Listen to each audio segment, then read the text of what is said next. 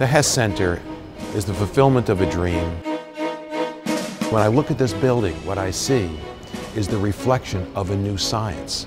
A science that's much more effective, much more collaborative, and can solve the kind of complex problems that we face today in medicine and medical research.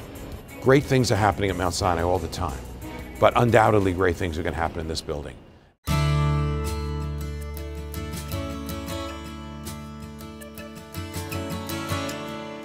I look at really Mount Sinai going into the new era of medicine and really going into 21st century medicine, innovation and discovery. With the Hess Center, I see transformation at Mount Sinai of the entire research paradigm. The opening of the Hess Center for Science and Medicine is a milestone in the history of Mount Sinai. In this building, we're going to make discoveries that affect our patients, and that's the ultimate goal of Mount Sinai. When we look ahead in 10 years, I think the likelihood at this point for a large number of cancers, we're going to be able to put people in remission for many, many years. 10 years from now, we'll have many examples where we've made a real difference in the health of the children in New York City, in the US, and throughout the world. We're going to make discoveries that change medicine. New treatments for patients with cancer and heart disease and Alzheimer's disease and depression. All this is going to happen at the Hess Center for Science and Medicine. Moving from disease to health, the integration of the heart and the brain, and then the new technologies really is where the future is. We want to stay true to Mount Sinai's long tradition of excellence in the neurosciences, and over the next 10 years make major strides in conquering the plagues of our time.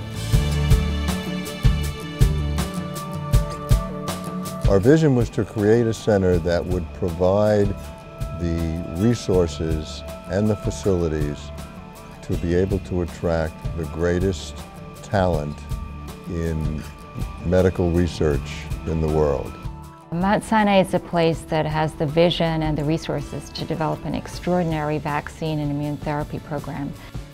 The beauty of the Mount Sinai situation here is we have in one place, in one building, MDs seeing patients, we have basic scientists asking basic science questions, and we're going to be talking to each other, and we're going to be trying to figure out how we can best solve this problem of breast cancer. The Center for Technology, Innovation, and Entrepreneurship is a new center here at Mount Sinai. And the goal of the center is to teach faculty and students about how to take basic discovery from the bench all the way into treating patients. I think we have one of the most brilliant group of investigators in the country right now.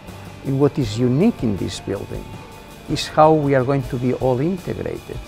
We are the pioneers of information-driven, mathematical modeling-driven decision-making so that we're actually basing decisions on what's happening in a patient on their full complement of molecular cellular information, using mathematical algorithms to crunch that all and then to interpret what's going on and feed that information to the physician so they can better diagnose and treat the patient. We are now trying to push the field of nanomedicine. These small nanoparticles that you inject into the body that becomes basically sensors. They tell you, I see a tumor, I see a disease. So that gives us a detection at the molecular level. Through genetics, we can personalize medicines. What we're now discovering, there are ways to unblind the immune system so it'll see the cancer and reject it. How through genetics we can identify people who might develop a disease in the future. The type of work I'm going to be doing at Mount Sinai is going to be investigating some of the nuts and bolts of what's wrong in tumor cells and using that information to try to develop new cancer therapies. I'd really like to be known for the approaches that I've developed to boost the immune system to control infectious diseases and cancers. We are hoping to make a difference in allergy and asthma, in diabetes and obesity, in neurodevelopmental disorders, and in heart problems that children are born with. I think collaborations is the willingness to make the effort to work across disciplines. You never quite know where that new innovation is coming from. One of the advantages of being here in the Hess Center will be our close proximity to other major groups like heart, like child health, like cancer, like genetics. And we fully expect there to be discoveries from interactions between our scientists and scientists in those other areas that will drive advances in all of our disciplines.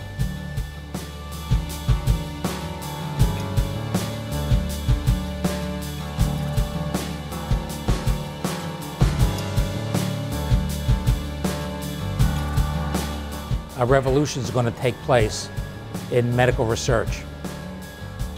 The synergies that are happening with these exceptional scientists and clinicians working side by side is going to usher in a new era of science and clinical care at Mount Sinai, and I think for the world.